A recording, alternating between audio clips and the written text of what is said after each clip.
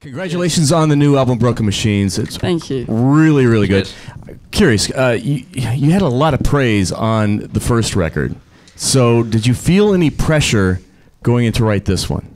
Not so much, just because we didn't let ourselves kind of take our foot off the gas. We were writing when the first record was finished, but also we were touring for about 3 years as well. So we were doing both at the same time, which was tough, but it worked out really beneficial for us. By the time we finished touring the first album, we had 30, 40 ideas ready. 41 and a bit. Maybe. 41 and a bit. Yeah, so were you able to write on the road then? Yeah. Right on the bus. We had a little studio set up in the back.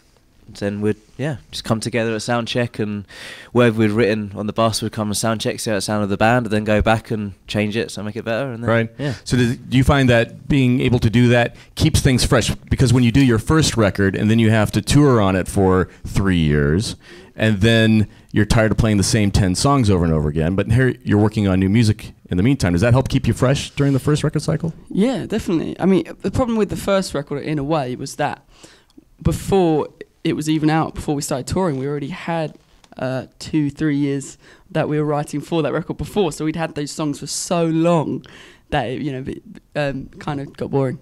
So you had this big stockpile of songs going into the first record. Yeah. Did you use any of that stuff for the second record, or is the second record like? No, we didn't use anything. No, I think it's all fresh. Yeah, we wanted it to be fresh. And I think, as I say, just because we wrote on the road, we wanted this more like live feel to the songs, and we were thinking about how they're going to translate live. So, and we had this sort of theme of Broken Machine as well, so we really wanted to fit everything around that. Right. You worked with Mike Crossy on this record. He's done stuff with like Arctic Monkeys or whatnot. How did you guys land on him?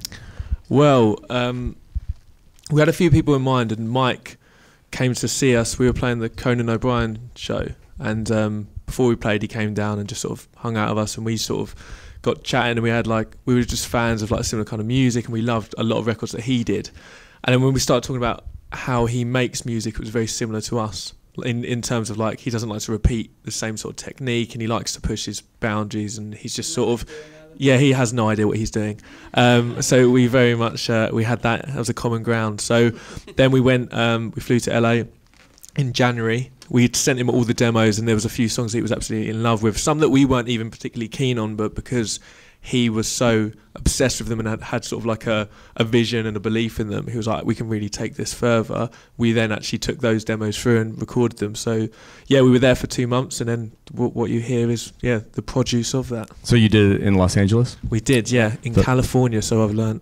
It's nice. Yeah, it sounds to me like there's some experimentation going on with the rhythms on this record. There's a couple of songs on there where there's some really interesting. I mean, they square, they're round. I mean, like where there's a 2 and a 4, but there's some interesting things like number 13.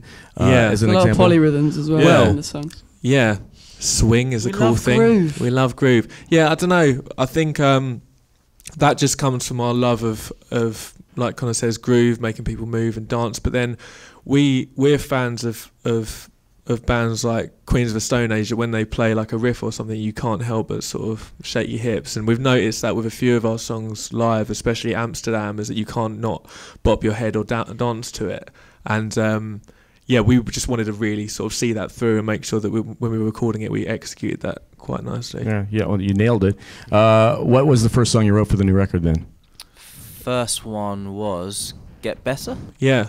Yeah, wow, that was... Yeah, that and Design. We wrote Get Better, Design, and Sorry in really, and Broken Machine in really, really quick succession, like one after the other, like bang, bang, bang. And that was when we were like, okay, we've got an album here. Yeah, there was a sound sort of forming, and the songs weren't like miles away. Before that, we were still sort of finding our feet with where we were going with stuff. But then when we sort of knocked those ones out, we're like, okay, we're actually in like a certain sonic world, and we're like, okay, this is going to be the foundation for the album. Perfect.